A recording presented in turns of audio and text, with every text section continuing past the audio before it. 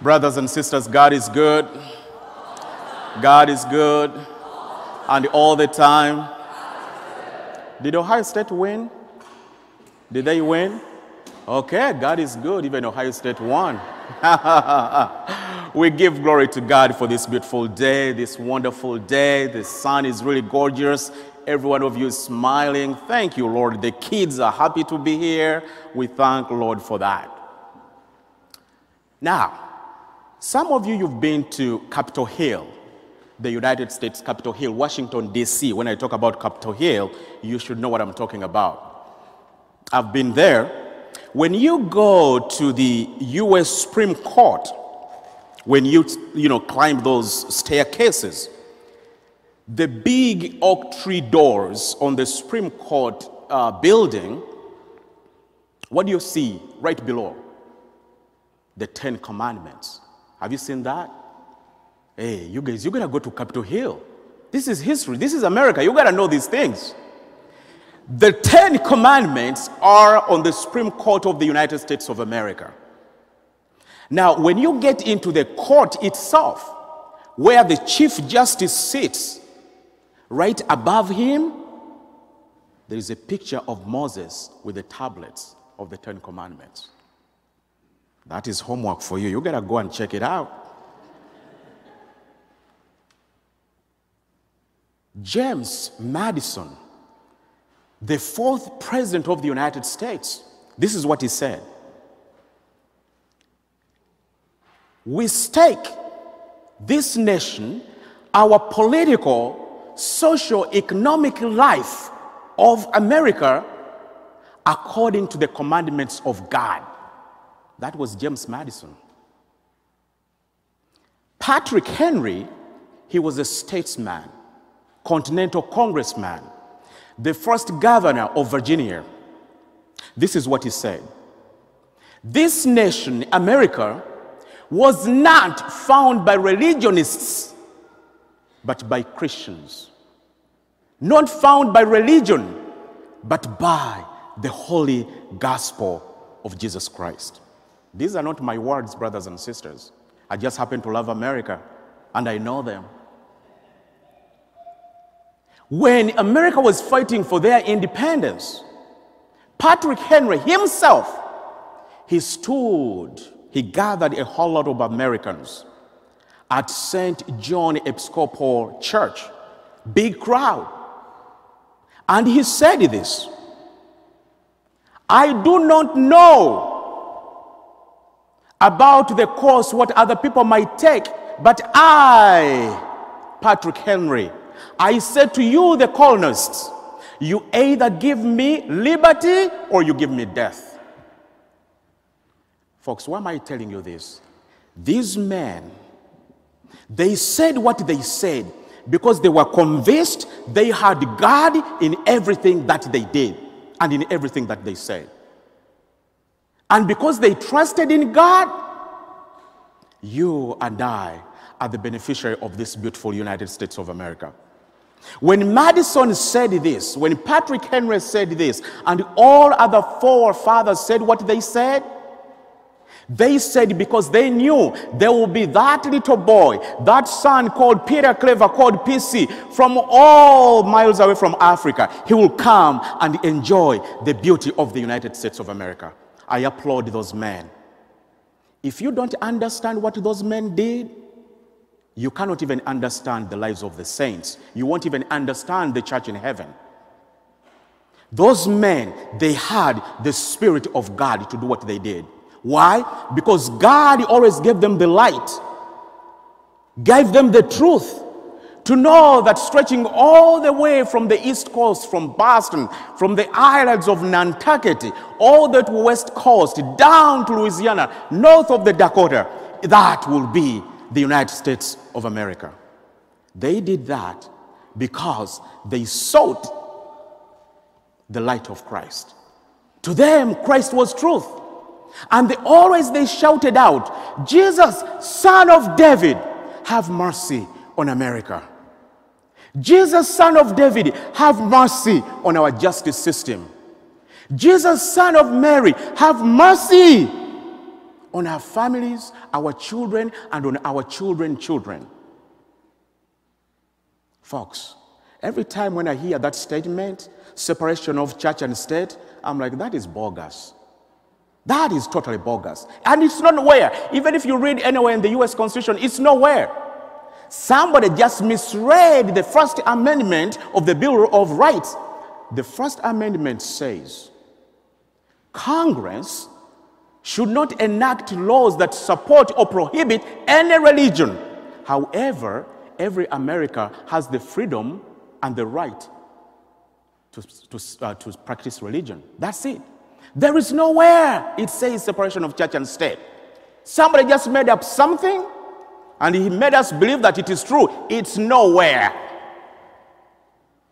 I guarantee you, when we put God first in everything that we do, if we call on the name of Jesus, we'll be blessed. You be the judge. Where are we? Is God in America, or is somebody trying to take God away?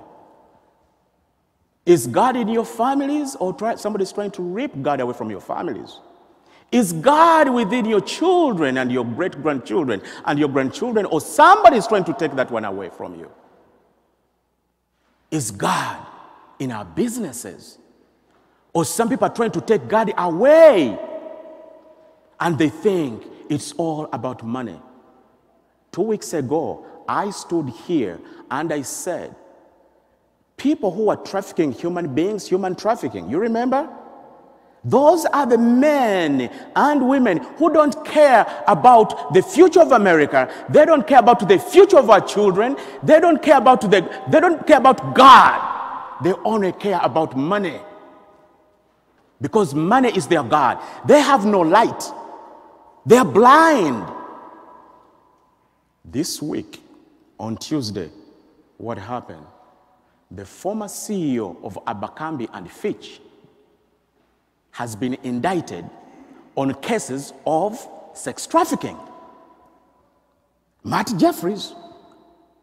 You know Abercrombie and Fitch? It's right here in New Albany. These things are happening. The so-called billionaires, they are feasting on your innocent children, sons and daughters. You pay a lot of money to take these kids to colleges and universities that they can get an education. And they go to put in the application and somebody just goes for their behind. Sad. Very sad. That happens when Christ and God is taken out of everything. The man we just heard in the gospel, Bartimaeus, he sees Jesus. He knew that Jesus would save him. And he calls him out. He's like, Jesus, son of David, have mercy on me. Because he knew the only way he's going to have the sight of his mind and of his eyes and of his everything is to accept Jesus in his life. If it happened to this blind man, it can also happen to you and to me and to America and to everybody. You take God, you take Christ out of our lives, we are left with the works of the devil. You're seeing it, it's happening in the world, it's in your backyards, it's happening into our kids' neighborhoods, and now neighborhoods have changed for the kids. Their neighborhoods is the cell phone. Bad guys will get them on their cell phones, in their bedrooms. Parents, we need to watch out. We need to be enlightened. This is what the gospel is telling us. Receive the light. When Jesus heals this man, he may be talking about the physical eyes, but he's also talking about a physical mindfulness. To be attentive of what is going on. Because remember, the devil was defeated, but never destroyed. Jesus defeated the devil, but the devil was never destroyed. He's roaming around, rolling like a lion, waiting for somebody to devour. You're supposed to be within the confines of the church and being attentive because God has given you free will. The moment you jump out, the devil got you. Baba. And you will lament. Be open. Be open. Know what is going on. Number 2, life of testifying to God is not easy. To be a Christian, it's not easy. To say that I'm going to stand up for God, it is not easy. You'll be rebuked. You'll be scolded. They'll point fingers at you for identifying yourself as a Christian, as a Catholic. This is what happened to this man. And many rebuked him, telling him to be silent. Folks, they will silence you if you identify yourself as Christian, as Catholic. You'll be called in the HR's office. You'll lose your job. I know one time I went to anoint somebody, and I found this little boy, this young man. He was in his 20s. He had to leave his job because his bosses were telling him to be fraudulent, to rip up somebody, some customer. This boy, he walked away. He said, "No, my conscience is not clean. I guarantee that boy that God will reward him in this life and the world to come." You have to stand up for the truth. Sooner or later, we're going for the elections. You have to stand up for the truth. What is truth to you? You have to stand up. You'll be scolded for identifying yourself as a child of God. It's not easy. You'll be fired. They'll point fingers at you. They will sue you for practicing your religious freedom and for saying that, yes, you are a Catholic. It's tough. I want to end with what this man did when Jesus healed him. Jesus told him, "Go your way, your faith has saved you." Immediately, he received his sight and followed him on the way. Folks, let me tell you, one of the reasons why churches are closing in the Western world, in America, and in our dioceses here, it's because we've not done enough as Catholics. We've not lived to our missionary work as Catholics. Every year, New Year's, I hear a different resolution. Some people say, "I want to cut 20 pounds. I want to go places. I want to do this." People make resolutions. Let me tell you, if you can make a resolution to bring one person back to the church, only one, I guarantee you, either we have to break this building and build a new church, or we have to have 2 masses on Saturday. It can happen. This man, when he got healed, he decided to follow Jesus. You and I, we call ourselves Christians and Catholics. Why? Because we follow Jesus. That's what has brought you here. You didn't come here to smoke cigars. No. You came here because you love Jesus Christ. If you had come here and I see you popping bottles of champagne, I'll be like, "Oh girl, oh boy, you're in the wrong place." But you are here because you follow Jesus. You love Jesus. But also in following and loving Jesus involves also bringing a sister, bringing a brother, a fallen away, somebody who has been unchurched, back to church. And I guarantee you, if any one of you can bring somebody back to church, wow, it will be amazing. Following Jesus, Christianity and missionary work is part of us. Oftentimes when I go to Laking Memorial or any other hospital, Riverside or Mount Carmel, to anoint somebody, when I step out of that room, I engage myself to say hello to the nurses, greet them, smile at them, ask them, "Hey nurses, what can I pray for you?" Some of them, they tell me, "Father, pray for my marriage." Others will tell me, "Father, pray that I win a lottery. I don't want to work here." I'm like, okay. But all in all, I engage in them. I pray for them. When you go to the restaurant to eat with your family, when somebody brings the menu, tell them, "Thank you for serving us. How can we pray for you? We are getting ready to pray for our food. What can we pray for?"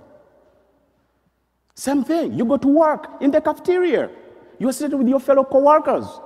Before you eat, be the first one to lead a prayer for giving thanks for the food you're going to eat. And the rest will follow suit. Stand out. That's what it means to be Christian. That's what it means to be Catholic. You know a friend who is fallen away. He was Catholic, she was Catholic, no more. You know them. Bring them back.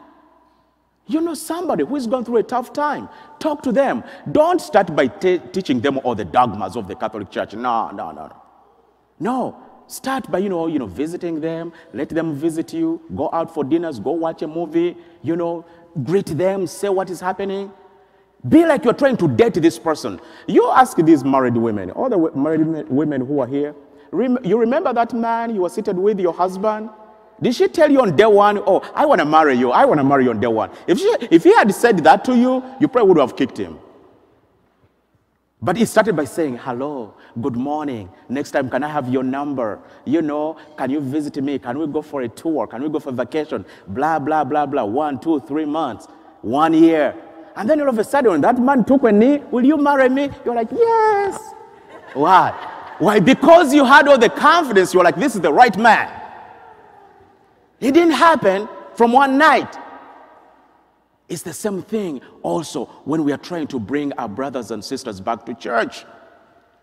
Do not give them the hard teachings of the church. Food is good. But when you go to the hospital and come out with a baby for 1 week, you don't stop by McDonald's and, get a Big Mac and give it to your baby. Yes, food is good, but, baby steps, baby steps, baby step. Start by being good to that person, okay? Let that person build that confidence within you, and then slowly but surely you can begin talking about the truth. Brothers and sisters, that's what it means to follow Jesus Christ. So, let us remember that God is key in everything that we do. And let me tell you, when I read our forefathers, I'm like, man, these men, they got it. No wonder that's why I'm enjoying America the way I do. Because these men knew without the light of God, they will be blind. Without the light of God, they won't have the knowledge. Because they believed in God. They trusted in God. America got independence. America is America. A superpower in the world. Whether you like it or not, America is the test of heaven. If you don't test it here, heaven, you won't test it. Because this country was built on Scripture. And on the Word of God, America will be. Amen? Amen.